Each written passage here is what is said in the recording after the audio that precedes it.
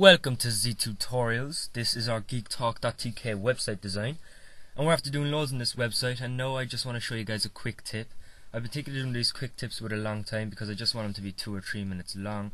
No more than 5 minutes anyway, definitely. And today we're going to be looking at how to use borders and padding. Borders and padding is a great tool, and it's just simply using CSS styles. Now there's 2 ways you can do this. I want to have my border on the left hand side there on the right content ID. You can do this 2 ways. I'm going to show you guys both ways, and you can decide then which way you want to use. Both of them are equally easy, but I'm going to start off with the way that most people like to design it, using the CSS Styles panel on the right where the dialog box comes up. But if you go to your style.css document, you can put it in there. You can put in border left width, border left style, and border left color. Now if you don't have this CSS styles on the right, this is the second way, by the way. This is the way I'm going to show you. Just go to the window tab and make sure CSS styles is checked. Then you'll have this panel on the right, and you just want to double click on the right content and it'll open up this dialog box. Now on the category there you got loads of options. You just want to scroll down to border. You want to uncheck width, you want to uncheck style, and you want to uncheck color.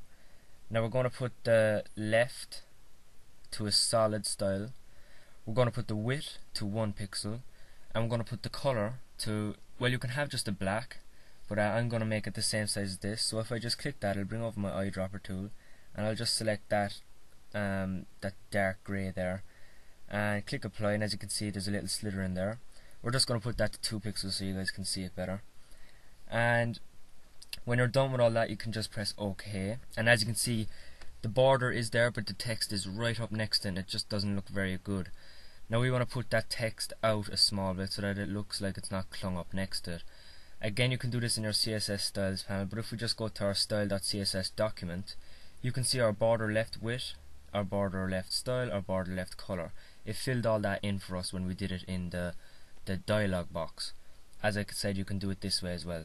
We're going to put in a padding left here of 3 pixels and close it with your semicolon. When we go into design view, there's a big catastrophe.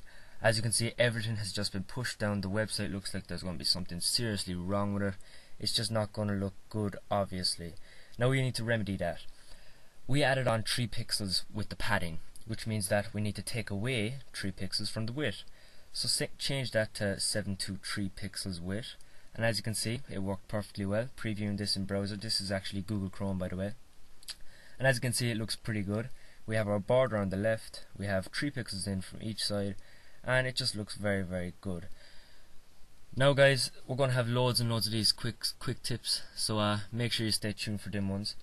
I think next up is going to be our forum, how to do a forum on your website, and there's loads and loads of tutorials. If you're a bit lost, just go back on my tutorials and you'll find out what you're missing out on. So thanks for watching. This is ZeTutorials signing out.